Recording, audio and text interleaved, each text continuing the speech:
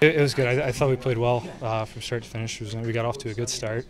There was a couple times in there where they had the momentum, which is normal. They're in the NHL too, good team, and it was nice to win a tight game like that and shut it down at the end. It seemed like you guys knew what they were going to do. You knew when they were going to push, and you were just ready for it. Everybody seemed to be ready for it tonight.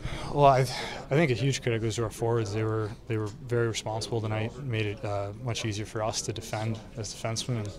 And when the forwards are really responsible like that, it's a lot easier on us and the goalie. Did you feel that, hey, at some point, there's patience, keep the patience about it, at some point this is going to break? Yeah, absolutely. That's what Torts was preaching in between periods. We were sound defensively, and we figured that they would get frustrated. Something would open up for us, and you just can't be the first one to crack. Jack, with the goals you guys have given up in the last 3 games, how important were the first 2 periods, just in terms of stability, defending, getting your feet back underneath you almost? Our start was big. We talked about that. We wanted to get off to a good start.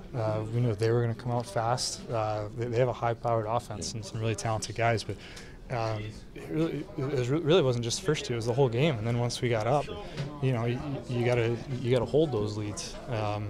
We put ourselves in a great position there in the third, and even when they went up, we didn't panic and didn't worry. We knew we were playing well.